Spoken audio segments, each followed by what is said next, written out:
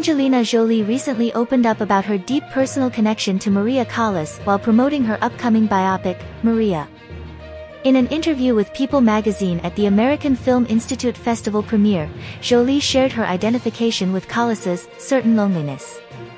She remarked, "I don't want to speak too much about it because it's too personal, but there's definitely a loneliness and a work ethic.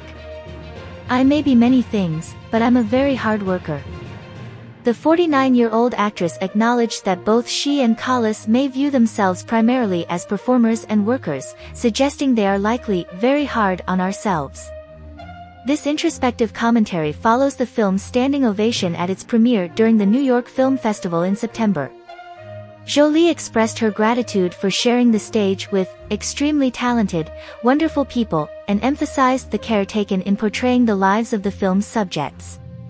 She hopes audiences will appreciate the film's heartfelt representation of individuals who cherished art. Maria is set to hit select theaters on November 27 and will be available for streaming on Netflix starting December 11. Jolie's insights not only highlight her dedication to the role but also offer a glimpse into the emotional depths of the film.